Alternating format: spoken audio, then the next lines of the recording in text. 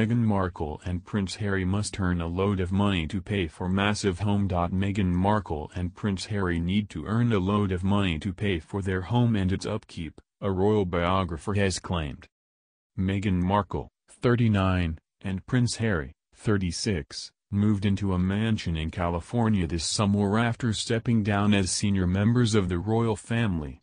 The Duke and Duchess of Sussex bought a home in Montecito while also continuing to own Frogmore Cottage in Windsor. Royal biographer Angela Levin has claimed that the couple need to earn money for the upkeep of their home. Speaking on talk radio, presenter Mike Graham said, "Any chance you've got of meeting Harry and Meghan now is if you buy a table for 10 grand at some function they're hosting, which is rather unfortunate." Ms. Levin added, "They have to earn a load of money to pay for their mortgage and getting the huge house cleaned and the garden done. It's got 16 bathrooms, it needs quite a lot of scrubbing over time." Mr. Graham added, "I was going to say, these 12 PRs. Where are they all being housed? They must have an office now." Ms. Levin said, "I don't know about that, but I do know they have something to work on, and that's finding enough people to give them honors for all the things that they've wanted them to do." She went on to warn the royal couple against trying to compete with Queen Elizabeth II.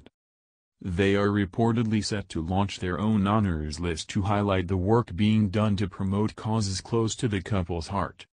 But Ms. Angela Levin has accused them of acting like children and said they should not try to compete with the Queen. She told Talk Radio, "I always feel that they've reached the end, but they somehow manage to dig themselves further down.